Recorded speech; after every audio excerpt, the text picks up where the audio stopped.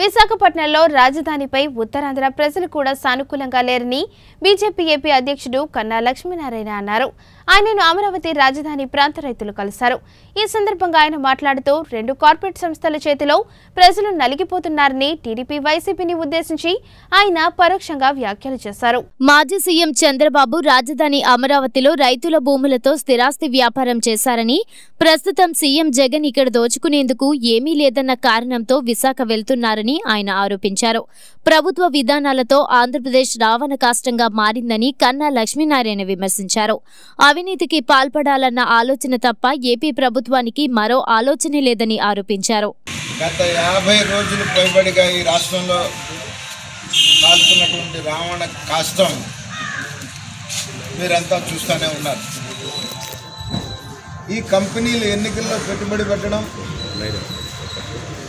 అధికారంలోకి వచ్చే ఎన్నికలప్పుడు అనేక రకాలైనటువంటి వాగ్దానాలు ప్రజలకు ఇచ్చి పెట్టుబడులు పెట్టి మద్యం మనీతో పెట్టుబడులు పెట్టి అధికారంలోకి వచ్చిన తర్వాత పూర్తిగా రాష్ట్ర అభివృద్ధి గురించి కానీ రాష్ట్ర సంక్షేమాన్ని గురించి కానీ పట్టించుకోకుండా వాళ్ళ అవినీతే ప్రధానంగా, అవినీతికి ఎన్ని అడ్డదారులు తొక్కాలో అన్ని అడ్డదారులు తొక్కడానికి ఏ విధమైనటువంటి ఆలోచన చేయట్లా. ఏదో ప్రజలకి కొంత సంక్షేమ కార్యక్రమాల రూపంలో ఇచ్చేసుకొని ప్రజల సొమ్ము ఈ రాష్ట్రాన్ని యథేచ్ఛగా దోచుకోవచ్చు అనేటువంటి ఒక సిద్ధాంతం తప్ప ప్రజాక్షేమాన్ని గురించి కానీ రాష్ట్ర అభివృద్ధి గురించి కానీ ఒక్క క్షణం కూడా ఈ ముఖ్యమంత్రులు ఆలోచించట్లేదు అని అంటే దాంట్లో ఏమాత్రం విషయం లేదు. నేను ఈ మధ్య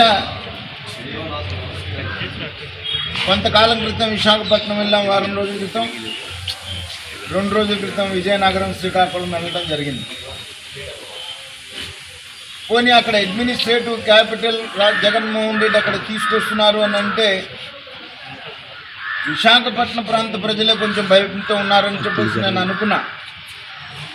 కానీ విజయనగరంలో నేను ఒక దేవాలయానికి వెళ్ళి బయటికి రాగానే ఆ మార్కెట్ ప్రాంతంలో ఉన్నటువంటి కొంతమంది ప్రజలు 30-40 మంది అక్కడ గుమికూడి నన్ను పలకరించడానికి వచ్చినప్పుడు నమస్కారం పెట్టి బండెక్కుతుంటే అందరూ కూడా రాజధానిని కాపాడండి అనేటువంటి ఒక మాట.